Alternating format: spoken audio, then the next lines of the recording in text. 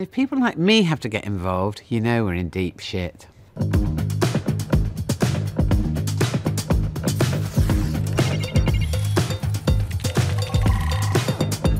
My main field of expertise is probably sarcasm. I did go to university, but only because I'd run out of people to get off with in my village. And my expertise is triggering your racist uncle, often just by opening my mouth.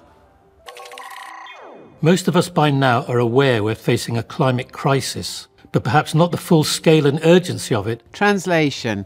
We're still going to hell, but we're getting there faster. This axis represents time, and this axis represents how fucked we are. We are destabilizing our planet's climate system, which is already leading to an increase in unpredictable weather events. Bad weather used to mean don't forget your umbrella. Now it means possible death. My word of the year is firenado. It's a tornado that's on fire. Plenty more of that kind of thing ahead.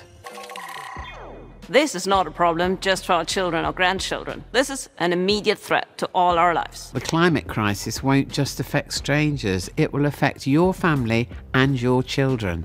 It might even affect people you like. I thought the shit was supposed to hit the fan later, for our kids and grandkids to deal with, but it's hitting the fan already, and we're all going to get covered in shit. The overall consequences are literally inescapable. Crop failures, global food shortages, hundreds of millions of refugees.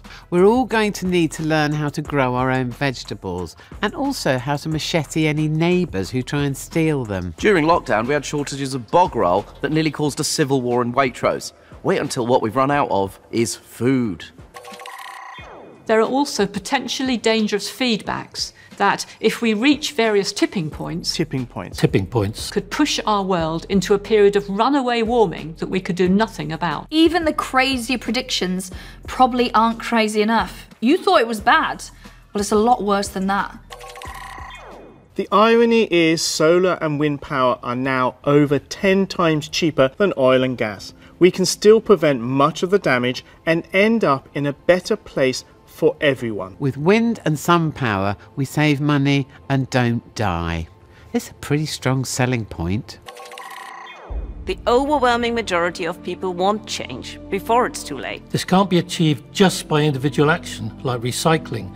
We need governments to step in. The reason governments are not transitioning fast enough is because the fossil fuel industry has a grip on many politicians. There's still trillions of dollars of oil in the ground, and they plan to dig it all up, even if it screws up planet Earth for the rest of us.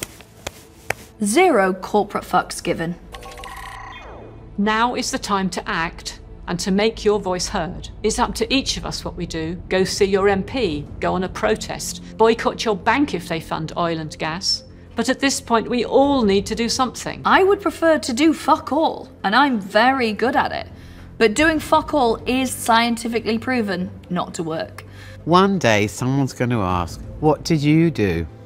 Possibly your kids, or your conscience, or some form of tribunal. Anyway, last chance to get your answer sorted.